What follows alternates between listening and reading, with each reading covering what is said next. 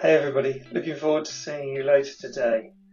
I just wanted to suggest a little exercise that I think will be really good to kick us off in the session, and that is to think about our hook points that we talked about in the last session.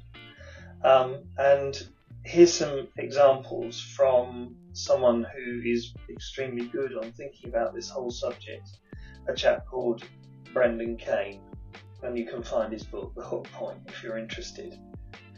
But he talks about the importance of messages that really capture people's imagination and cut through in obviously the social media world.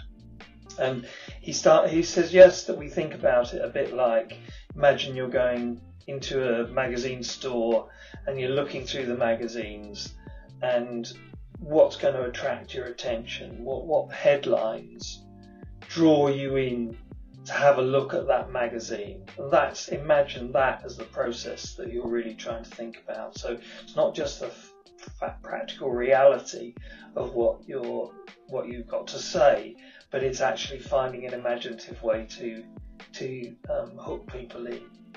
So I thought I'd just give you an example in relation to Jen's coffee. I hope she won't mind me doing that. But there are a number of ways in which you can talk about, or which you could talk about, her coffee brand, which is all about the world's finest coffee. So, for example, you might try brilliant coffee from around the world. Maybe take that a stage further, the world's finest coffee. A bit more interesting. But how about experience the world's finest coffee direct to your door? A bit more interesting.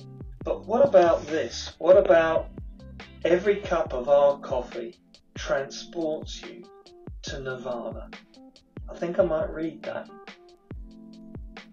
Anyway, just an example. You'll have your own. And what I want to do as the first part of the session is for everybody to go in a breakout and just share some ideas they had for how they might hook people into their brand. Speak to you later.